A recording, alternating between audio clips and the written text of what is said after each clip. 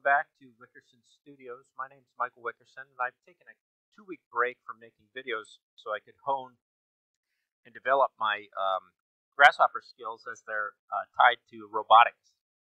I'm taking a workshop off at the American University in Cairo, finishing that with the deliverables. The script you see here on the right is the deliverable, and I've actually brought in a bit of a loop to the video documentation of what's happening here. And what it is it's 7 axes of script that has a parametric model that can be generated with the WAAM, which is welding arc assisted manufacturing. And even though the 7th axis is really just pivoting and resetting to a 45-50 degrees, I thought I'd just get that into the script so I could take it to the full 7 axis. Extremely happy with my skill sets, and what I'm going to do is slowly start teaching this without intruding on the intellectual property that I had and gained from Omar and Ahmed, who put together the actual fabrication workshop, and are working on scripting this right now, and I'm very thankful to them. But if you can see, I'll just put it in a nutshell as to what's happening. What I have here is a script that if I chose to run it, it does run.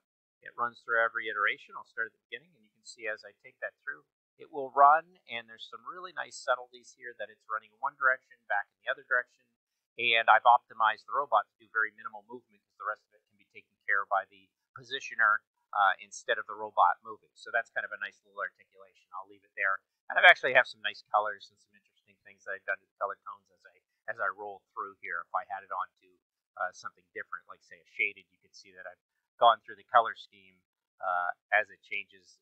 Each one kind of plays off one another. So a fun little display of what's happening. And I've taken this, and there's a nice little script here that I'll be working from the model that's available. There's a full room that's totally around the piece if you want to get into it and see how it's experienced.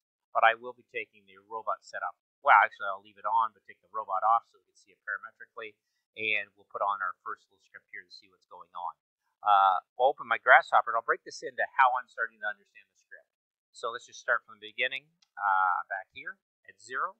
And what we have is a model. And I think what's important to start with as we look into this data, I've got everything. It's pretty readable script, one of my most readable scripts. So it's a WAAM workshop at AUC, 7-axis robotic control. Parametric model was done at Wickerson Studios. It was part of this project. So the parametric model itself is a set of curves that ends up getting, well, it gets fully formed, and then it gets run through a process of making planes. What I'm going to do is just take this off here and take this to, hang on, I'll just disable this so we don't get into too much. And you'll see that what I have here, I think, is my parametric model, something that I can play with. And I'll just get through the sliders. I'm not going to teach a basic Grasshopper, but it's from one curve. You don't have to import anything from 3DM file. It just comes in as a base curve. I think that's off of the base curve. It just stems from a point that I brought in. And as I change this positioner over here, I can change the scale of that, which is nice to change the form that you're actually playing off of. I think what I'll do for interest is, what's most interesting is actually to take this through. Actually, let me go over here and take these off. That's the one that I want to work. I want that one actually on. I think what I'll do is, well, it's going to have to cut everything else in the script. Let me just block off this section for now and take this to disable. And then I'll put everything enabled on here. So I can run through here, enable.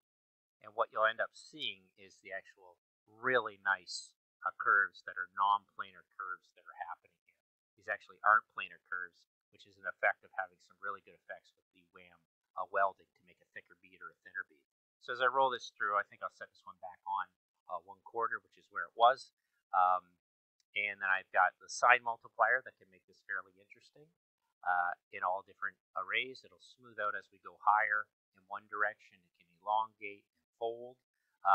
But basically an interesting parametric model that works with the script. I can pull down the cosine if I wanted or bring it up. And this is pretty simple fabrication techniques, starting with the point, making yourself a stretched out helix that's jittered in its shape. I think what I have here, if we take a look as I click on it, should be able to see, yeah, the lines. Basically building a point system that I can throw off in one direction, play with that curve, throw it through a rotation, contour that, and then process through. I've done a little bit of weird rotations to affect the twists on this. I didn't want it to be just a boring shape. I did jitter that in a couple of directions, and then it allowed for a kind of cool shape that could be processed right through to here. So a lot of little effects can happen. So I think I've got sliders that skew the start line direction line. The contour distance will change up the shapes quite a bit if you start altering that. I think you could probably run it if the whole script's off and moves fairly quickly. You see how that's had an effect, even though I like 23, I like the height. I think I have a 300 millimeter height limit on this for the robotic arm. And then I've got the evaluate curve parameter, which you can change as well, axis rotation, and contour angles. But that's the basic Grasshopper I usually teach online for people to start.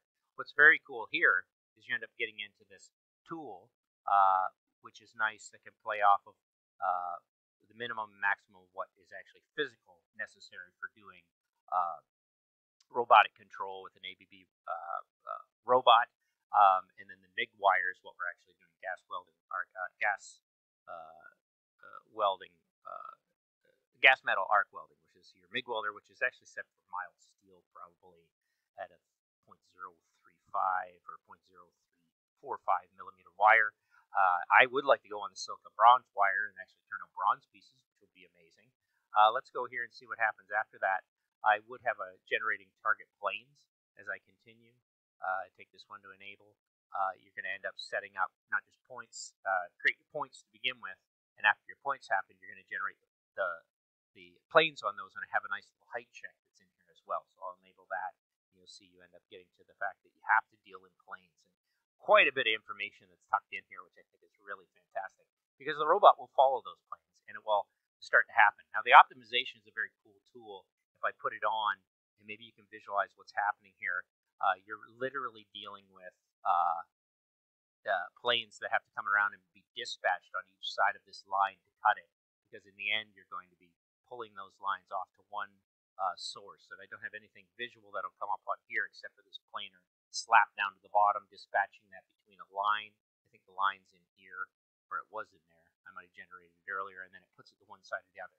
I like this toggle tool, which is amazing. It's really to orient your robotic arm. You've got a few toggles on and off that are also false, false, and true is working right now, and also an angle because you don't want any collisions.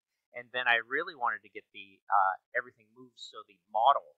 This is what I came up with, which wasn't in the workshop, which I'm very excited to say, is I managed to put the planes that were here, managed to move those after I flattened all those planes away from the object themselves, which you had all of these other planes. Let me see where they are. Oh, where'd you all go? The lines, the vectors. So, got to get back to the form, all the way back to the objects. There they all are flattened on the bottom. I managed to put all those planes up on this one line, then I can orient it, so when I get into the 7-axis, I can actually have some fun with it. This doesn't make a lot of sense, but I am going to break this down. The visualization checks visuals on each point, which is kind of cool to see where they are. You see where they're all being tucked right there for now. And then the robotic targets are very cool. You bring these in as kind of an entwine, but I'm entwining another thing that's been nested in through a insert items. So you've got your safety positions, you got your external axes on your positioner, you got your torch head tip of what it's doing, and you'll see what's tucked in here is a nice little script, I think here, which is a repeat script that has to be repeated earlier on if it's going to work as well. And then you've got your start and finish position to where it is. So in the end, you're left with this very cool running robot that says, oh, that's what I have to do, and I have to move. Then you get your timer to slide it through a 0 to 1 parameter, which is great for color changes and visualization. And you also have the ability to go in and pick any robot you want from around the world. If you have to download new ones or invent your new one from planes, you don't have to use a 5 to 6 axis robot. You can invent like an infinite or as many robotic crazy arm contraptions you want to make. They're really just lines connected by points, which are turned into planes, and a way to make a contraption. Because just because robotic arms are popular doesn't mean you have to make a robotic arm. You can make anything. So that can be very fun, even though it could be interesting, because then you need that device actually made in the world. There's some orientation of the tooltip, and the tooltip's a nice little unit that they've made for you, but you put anything on the end of this. You put a human hand on the end of it, a bone, whatever you want, and then they do name it. And these, even though it looks like they're disconnected, I did find the workshop used hidden wires nicely, and it makes your script a lot more organized. The visualization I had fun with, one being the visualization of the paths. So you've got to go back onto here, and you'll see the visualization. I think if I leave that on, yeah, it's those lines as those jitter and do all the rotation. That's kind of fun to watch that thing move, which is your model reacting to the robotic arm. And then I put on some color tones, which I thought was nice. which can be experienced in render, or actually I think it's experienced in shaded. But I need my I need this off, and then you'll see how the colors as I slide through go from green to one's going backwards, one's going forward. I just reverse the parameter. I minus the parameter setting. So I'll go through that as well. And then you got this really cool line here that as you take it through, the robot arm actually visualizes for you the toolpath. And these are all, so you can see where it's going. Because it's been optimized, the toolpath for the robot actually isn't that complicated. It's not like running it all around the disk, because the positioner is doing a lot of that for you. I guess you could set a tool line to the positioner if you want to get your form as well. Another thing that they can visualize it. I know this is a lot. And then you've got this device, which I really like, because this is your robot. And that's it. That's your robot. And I think that's pretty cool to simplify a robot to exactly that. And you can see how that's not too hard to think of as a geometry. Sure, it's got the fancy mesh on it of everybody's make, but 1, 2, 3, 4, not too hard thinking of some pivots in there and get your 5-axis robot or more. What I have here is another visualization of the tooltip as to where that's running, and also in a sense of bringing that on and making preview on. You can start to see that should be, I think it should be red, yellow, blue. Yeah, so you can start to coordinate this visualization. You'll see that's very familiar to something earlier on in the script right here, which is the visualization of where those planes have to go. And then the best thing about this whole workshop was you not only end up with the code or the data for the code, but an actual node that will format or put the syntax in correctly, that you end up with 2,266 codes that you could put right into this robot and it would run, assuming you don't have any collisions. I'm a little nervous of this orange here. It tells me there's probably a hose collision or something, or a tooltip bouncing. But if it's running at least in that condition, it should be fine. All you got to do is pop onto this, and I think we're in business. There we go. You got some awesomeness, and throw it through a little animation. Set it to that screen, and let's do a little 120 animation, which isn't going to take long. It's going to move pretty fast, and you're not going to really catch it. But I made better videos with this, and what's nice is while I'm doing that, I've already picked some choice angles that I really like to get to and pop around. Which is kind of nice, and even a top view in the end. So I'm having fun with this, to say the least. I hope to teach it on my Patreon for those interested. And it's always nice to have played so much with Grasshopper that in the end, you've got a script that you can go into. You can make different patterns. The one thing that I'm really going to explore creatively is making things that aren't a robot arm. There's no reason for me not to think that at the end of something, this circular positioner that we're looking at isn't a wheel for a structure. So the types of machines and tools that you can start to create, you can see why I'm interested, because I started my career in the arts making tools and simple machines, lifting and pulling, useless, what do I call them, useless machines, all these crazy things. And I think it's wonderful to have this ability to think this way in my older years and wrap my mind around it. It really feels good when you get these things up and running and when you start to provide your own fantastic magic. Michael Wickerson, Wickerson Studios, ever forward. We're all working on the same human project. Sometimes I'm doing one another's business, but let's just see where we're going. Thank you.